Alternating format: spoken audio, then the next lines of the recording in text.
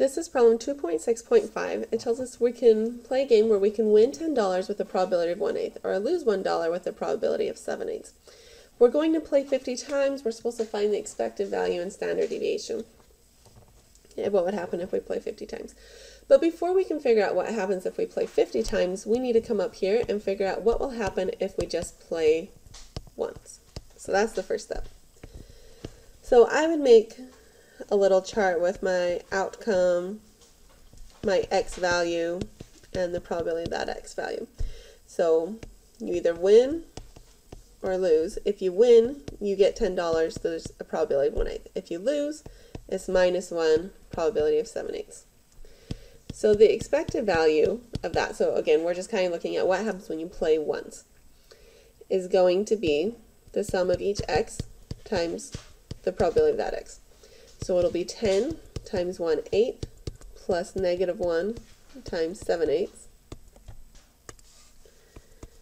which equals 3/8. So our expected value is actually positive. So this is actually a pretty nice game where you probably will win more than you lose. And you need to find the standard deviation. But before we find standard deviation, we have to find variance. Variance is you're going to take each x value minus the mean, which we just found up here to be 3/8, square it, and times it by the probability of that x value. And then we add all of that up. So my first x value is 10. I minus the mean I found of 3/8, because this is my mean that we found. Square it, and times it by its probability of 1/8. So 10 minus my mean times the probability of 1/8. Plus, now my next x value is this -1 minus 3/8 squared times 1/8.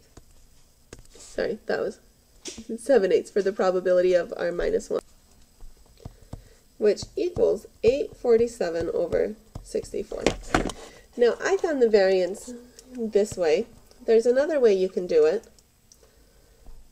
So we'll do method 2 here, just because that's what I just realized I did in the solutions manual. So the variance can also be found by the expected value of x squared minus the expected value of x squared. We use this method because sometimes it's quicker and faster.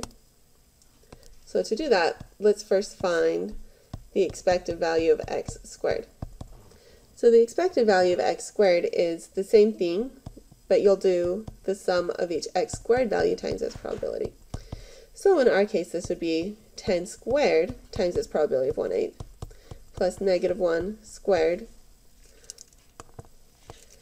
times its probability of 7/8, which gives me 107 over 8. So now we can find that variance of x again, which equals, so again, the expected value of x squared minus the expected value of x squared.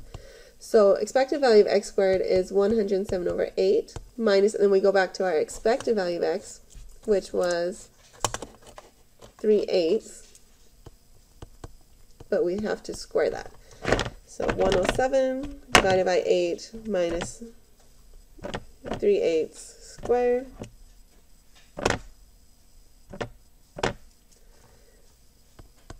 which equals 847 over 64. So either way, you're going to get that same variance. The second method is easier when you have very long or more complicated problems with more outcomes. But either way, we found the expected value is 3/8. The variance is 847 over 64. That's if we play one time. But they said, what happens if you play 50 times? So if you want to play 50 times, you need to come up with what's your combination, or what's your new random variable.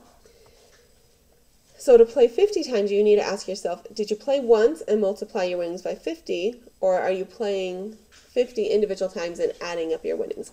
Well, it would make more sense if you're playing 50 times and adding up your winnings. So we need to find x1 plus x2 plus x3 plus dot dot dot, all the way up to x50. So let's find the expected value of that. x1 plus dot dot dot up to plus x 50. So that will just be the expected value of x1 plus the expected value of x2 plus all the way up to the expected value of the 50th term. Well, every time the expected value is going to be 3/8. So we just do 3/8 plus 3/8, and we do that 50 times. So that will be 50 times 3/8, which gives me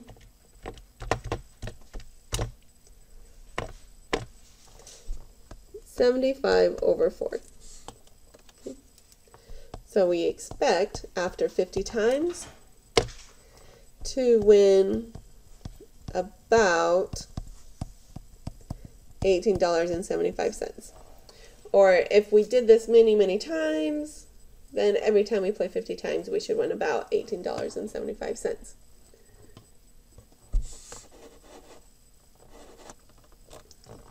Now, find your variance. I know it asks you to find standard deviation, but we always have to do variance first. The way we do this is always variance first. So the variance of x1 plus all the way up to x50. Well, variance rules say you just find each variance individually and add them up. So variance of x1 plus variance of x2 plus all the way up to the variance of x50. So the variance of each one is this 847/64. So we're going to add that 50 times.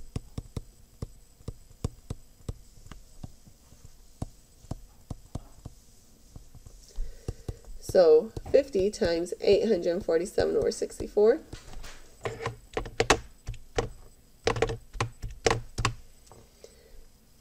equals 661.7. And that's your variance. So now, for the standard deviation of this x1 plus all the way up to x50 will just be the square root of the variance. So square root of 661.7 gives me 25.72. So if you play 50 times, you can expect to win about $18.75, but you have a standard deviation of about $25, which means you could be quite a bit higher or quite a bit lower than that $18.